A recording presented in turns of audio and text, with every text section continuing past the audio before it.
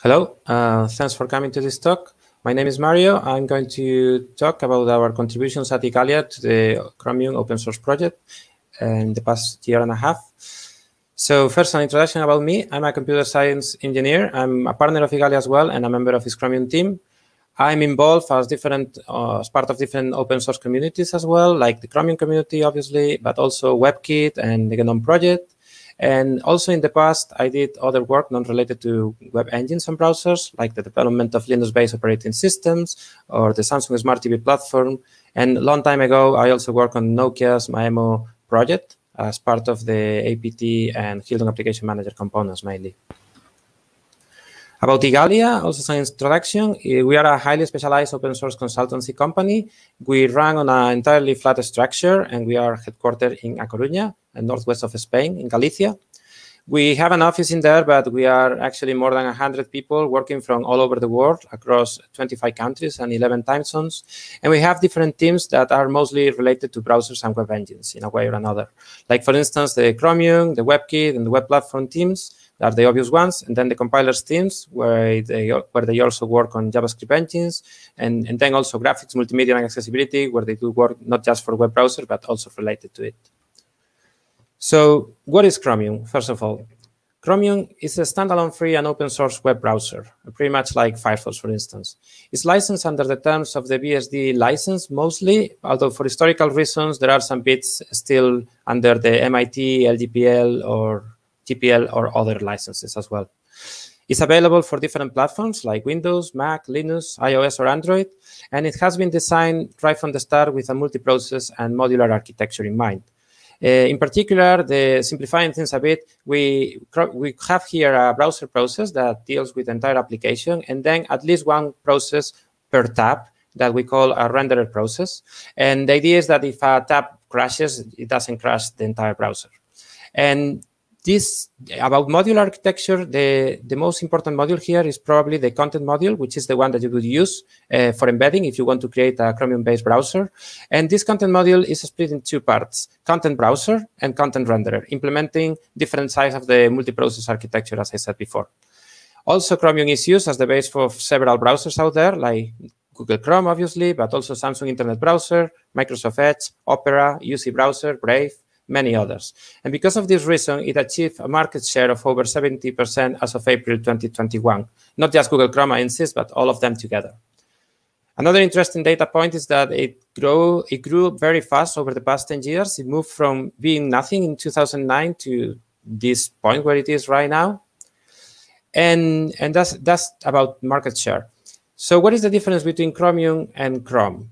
Chrome and Chromium are both free, as in free beer, as you don't have to pay for them. But only Chromium is fully open source in that you can build and modify it. Chrome is based on Chromium, obviously, and adds, unfortunately, some closed parts on top. Those parts include things like the automatic updater, API keys for Google services, or support for Netflix or non-free multimedia codecs. Because of this reason, Chrome cannot be built and cannot be freely redistributed either, like Chromium, like what is possible with Chromium. Obviously, there are different branding as well, and not just the name, but also the icon, as you can see here. Trying to give a visual idea of both browsers, you can see that it's very hard to distinguish which one is which, because unless you go to the Chrome version page and you look into the different branding elements, it's pretty much identical. So I said that Chromium is the whole browser, but obviously it doesn't do everything on its own. Chromium uses Blink as the web engine to render web content. Blink will be then the component that takes HTML and CSS code, parses it, and decides where to show up and how to show up content on the screen, how to respond to user interactions, and even implement JavaScript APIs. And as it comes for JavaScript APIs, it is necessary to execute JavaScript code at some point. So for that, Blink relies on the V8 JavaScript engine, which is what we use in Chromium. So this V8 JavaScript engine is therefore responsible for executing JavaScript code, but it's also interesting to know that it can be run independently of Chromium as well. And it's actually the base of Node.js, if you're familiar with it. So trying to give a visual idea of what each part is. So imagine you have a browser rendering a web page. So in this particular case, the entire window will be Chromium, the entire application with the tabs and the back and forward buttons. Then the content rendering for the tab will be Blink and V8 that will be in charge of running JavaScript code, like, for instance, what it will execute if you click on the play button here.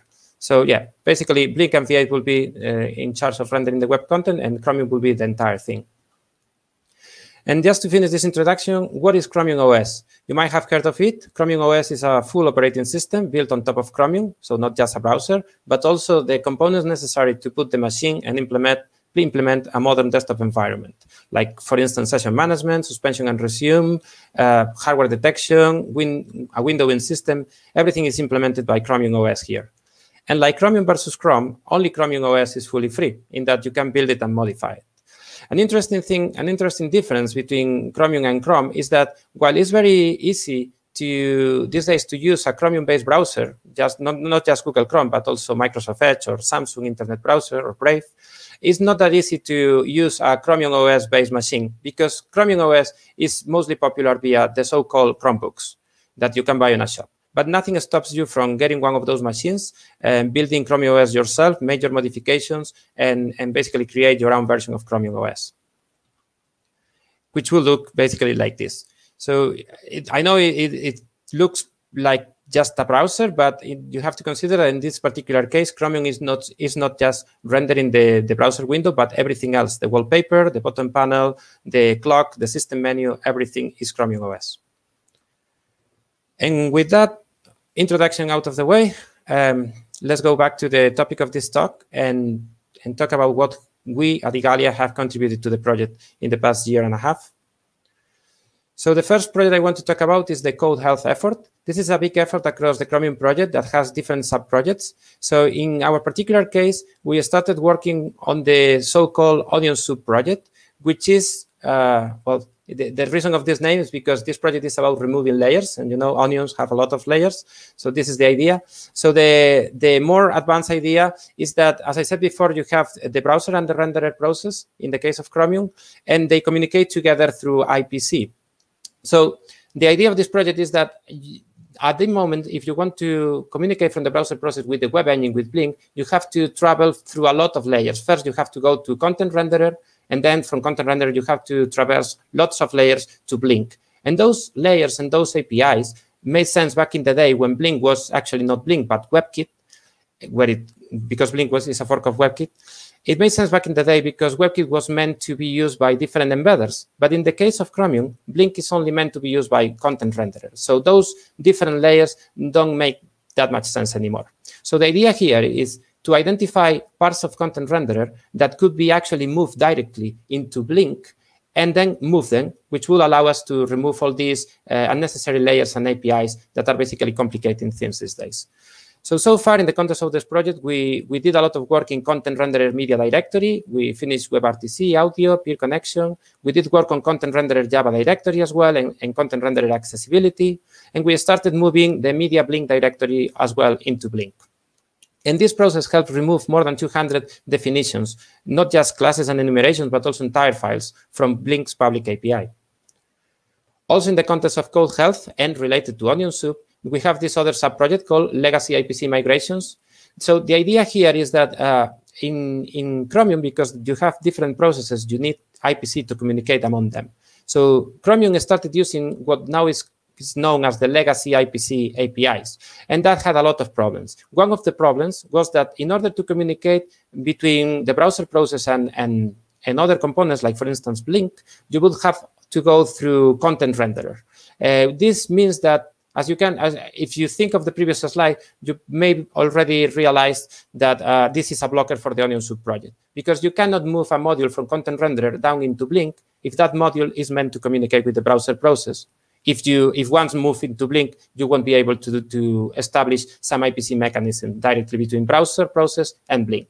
And this is what Mojo allows. So because of the reasons we worked on the migration of many legacy IPC messages, about 500 when we started. And at this moment, we are happy to say that the content module is nearly migrated. Only 3 messages remain.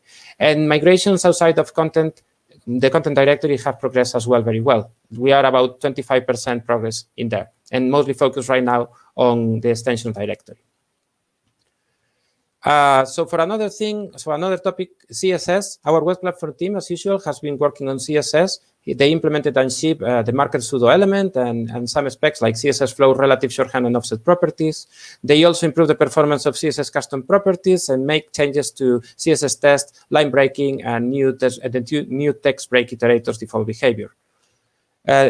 For CSS Grid, if you're not familiar, we at Igalia implemented this specification back in the day for Chromium. And in this period, we spent most time doing maintenance, fixing bugs, and interoperability and performance issues.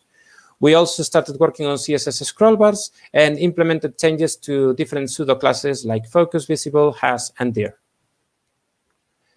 For accessibility, we enabled Linux accessibility mode on the fly during this period. This was a big deal because back in the day, well, before this change, if you needed to use a screen reader on Linux, for instance, and you needed to use it with Chromium, you would have to start Chromium first, enable accessibility, and then restart. And that was not great. So with this change, now Chromium auto detects whether accessibility is enabled in the desktop, and you don't have to do anything. It just works. We also added support for more event types in Linux. And we improve accessibility debug tools as well, not just for Mac, but also extended cross-platform support and enable accessibility tools so that they work not just with the Chromium browser, but also with other web engines, which is great. My colleague, Alex Surkov, wrote a blog post in detail on this topic if you're interested. We also reported and fixed many bugs across desktop platforms related to Chromium UI and enhanced the Chrome history page and menu item support on Mac. My colleague Jacobo wrote a blog post on this as well. We also improved support for the Shadow DOM and flat tree navigation for Caret browser navigation. Caret browser navigation, if you're not familiar with it, is what we call when you can move throughout the text in a web page, moving a tiny little cursor with the arrow keys. This is very useful if you use a screen reader because it allows you to tell the screen reader, please read this specific word to me, or this line, or this paragraph, and so it's fairly important. We also imported tons of tests for accessible name calculation and did some general maintenance here as well.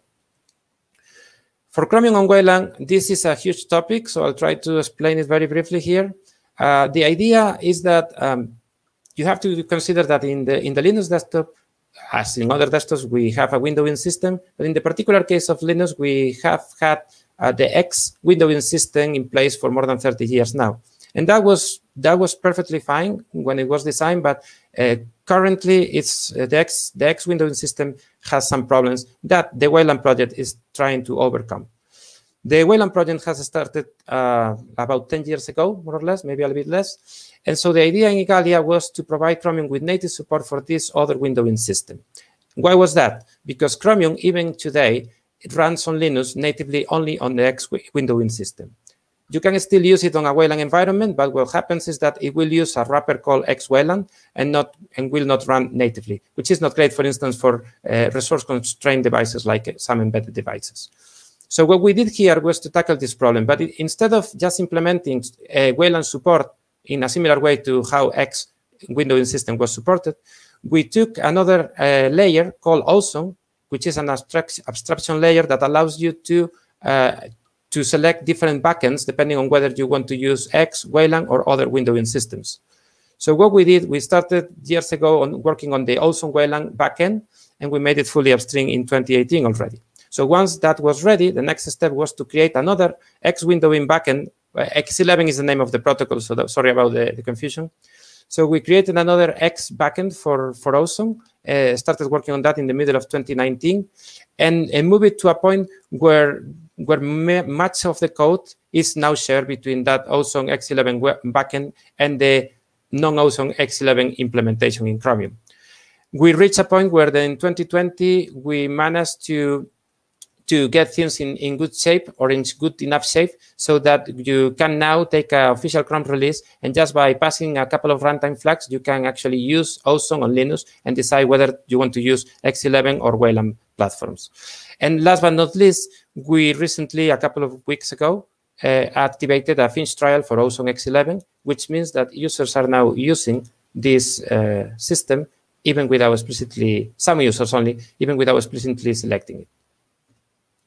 More things on this, we also developed along the way an extension for the Wayland drag and drop protocol because the Wayland drag and drop protocol was not good enough for Chromium's needs.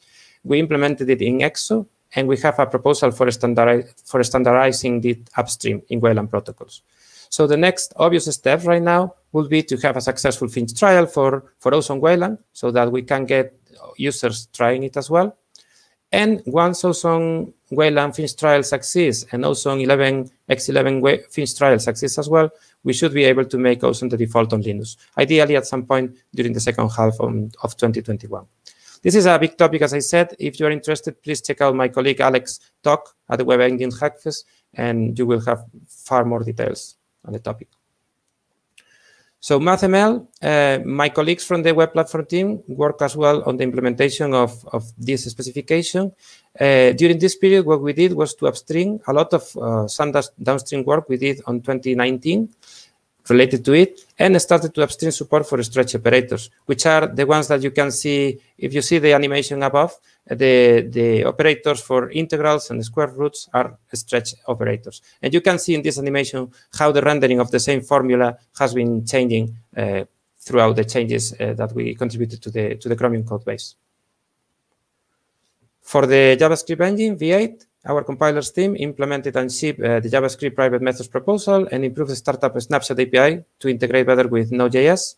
We currently working on optimizing the JavaScript public and private class fields. I have a link here to the design doc if you want to check it out. And during this period, we provided 15 patches to the V8 repository, and 2 more are currently under review. I'm not an expert on this area, so I'm sorry, but if you are interested, you are free to go to these patches and check them out, or even contact us for more information. We also started recently working on the so-called Lacrosse project, which stands for Linux and Chrome OS. So the idea here is that the Chrome OS operating system is nice, but it has a big problem, which is that the Chrome browser that runs on it right now only gets updates along with the operating system. And this is not good because usually you want to get updates for your browser much faster to fix security vulnerabilities and things like that. So the idea of this project is to decouple the Chrome browser from the operating system and have a standalone binary just for the browser that you can update. So this is an ongoing effort. We started very recently working on it. So far, we improved integration with the window manager, maximizing, minimizing, things like that, snapping windows. We added multiple display support and fractal scaling on high DPI, which is work in progress. And we also started working on a large refactoring to better split the code between the code currently on the Chrome OS directory into specific directories called Ash for operating system specific code and Lacrosse for code specific to the standalone browser that we are trying to build. And we also did some general bug fixing and improvements. And the last big project we started collaborating with is called multiple page architecture. This is very recent. We started just a few weeks ago, I think. And the idea here is that there are several use cases where you want to have multiple pages render in the context of just one tab. Like, for instance, if you have iframes or web view, internal web views, or if you have portals or pre-rendering, those are cases where you want to render different pages in the same tab. The problem is that right now, those different use cases use one of these 2 different approaches. Either the tab has one web contents instance with multiple pages, or the tab has multiple web contents instances with only one page each. So the idea of this project is to unify all the use cases to just use the first approach. That is, to have one web contents object with multiple pages inside of it. This is work in progress. It's a very big task. If you are interested in this topic, I recommend you to check Lucas Garani's talk at BlinkOn 14 just a few days ago. And nearly at the end, we also did some work related to interoperability between browsers and web engines. In particular, we fixed the Chromium behavior to align with the specs and other browsers implementations of a couple of features. And we also migrated Chromium-specific web tests to the web platform test project. What is this about? So Chromium, like other web engines, have a massive test suite of tests to make sure that it doesn't break the implementation of the web platform. So what we did here was to audit many of those tests and try to figure out which ones could be promoted, could be contributed to this other project called web platform tests. And why is that? Because web platform tests is used not just by Chromium, but also by Firefox and WebKit. So what this means is that we managed to migrate to 440 tests that were Chromium specific. And those 240 tests are now also being run by Firefox and WebKit, which improves interoperability between browsers. We also investigated 96 tests that decided that were too Chromium specific, but still with this process, during this process, we managed to identify missing features and bugs that we reported to other web engines. And besides that, we also did some other contributions like protocol handlers and extensions that I cannot really go into detail here. And last but not least, not a code contribution, but I think it's an important one as well. We added 9 new Igalians during this period to work upstream on Chromium.